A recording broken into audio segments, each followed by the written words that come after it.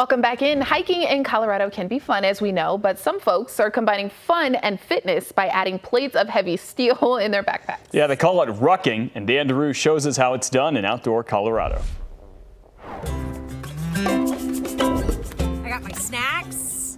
It's pretty simple and straightforward. I got water in here. You take a perfectly good backpack. This is for longer distances. And load it up. You can do a 40-pound and then you can add another 10, another 20. With dead weight.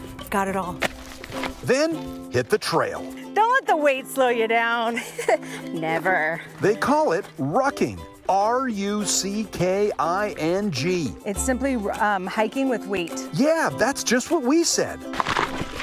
But why on earth would you do it? So any backpack that if you want to put some weight in there to increase your load. That's the point of it. Is like you're increasing your load while you're working out. The challenge.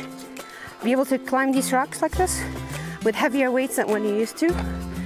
It's incredible. Okay, so that's the point. It's a combination of an outdoor hike and a fairly serious workout. It's rock and roll. Both at the same time. Just a little weight, just 30 pounds. Today, Jennifer Peters and fellow rucker Mary Revius are ascending the Apex Trail in Jefferson County open space. It's not that difficult. This is a pretty mild trail, but it's got some great scenery and wildflowers and a bit of elevation, but it's not overly difficult. There's a loose rock here, be careful. Okay. Magic Mountain Trail, look at that. It's one thing to go hiking in 90-degree weather up in the foothills of Colorado. It's quite another to add heavy, solid steel plates to your backpack. A rucking we shall go. Just for the ruck of it.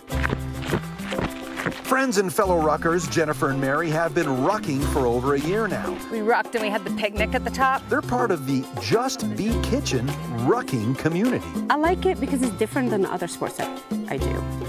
It's the weight, the endurance, and the fitness piece of it. You know, I didn't mind the wait at all. Waiting for them to come back to the trailhead, that is. Daru, FOX31.